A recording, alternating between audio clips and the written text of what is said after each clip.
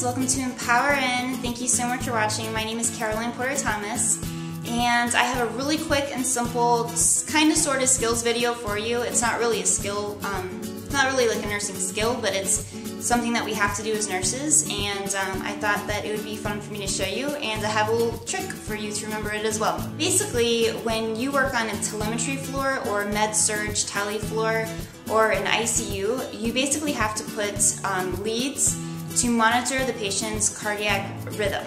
And what these are basically the 5 points, and they measure certain electrical activity in the heart. But you have to put the leads in the proper placement, and you also have to make sure they stay on. Now what happens is, a lot of times if you have patients that are out moving around, they'll come off, or if you have somebody that's really hairy or somebody that's pretty sweaty, they can get disconnected as well, and that will interfere with the reading. And these readings can be, sometimes we have a telemetry technician, and if the lead comes off, then the telemetry technician cannot see the reading.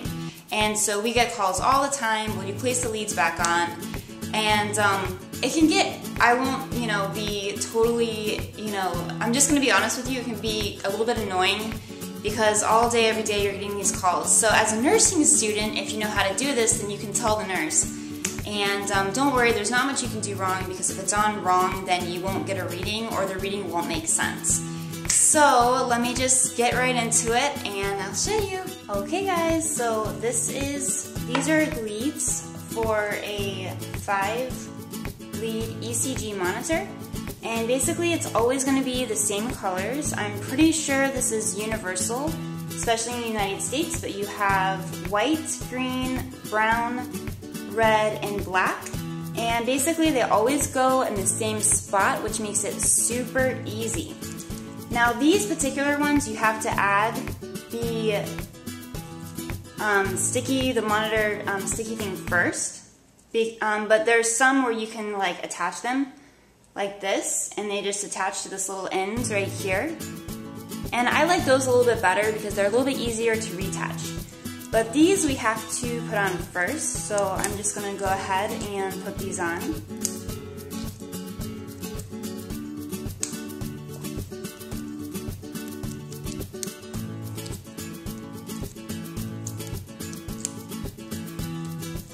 Now, this is not really considered a nursing procedure, but at the same time, you're going to get all nice and close to the patient. So if I were you, I would put on some gloves and wash your hands first. So I'm going to show you a really quick and simple, easy way to always remember exactly where these go.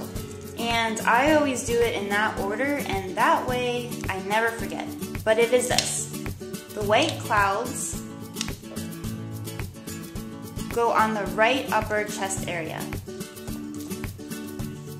And then over green grass. So the green one goes right over here in this right lower chest area. The next thing I say to myself is black smoke, which goes right up here into the left upper chest area, over red fire, which is right about here. And then the last one I always put on is the brown, which is, I refer to it as chocolate, lies close to the heart. Okay, so if you remember that little phrase, white clouds over green grass, black smoke over red fire, and chocolate lies close to the heart, then you should always get it right.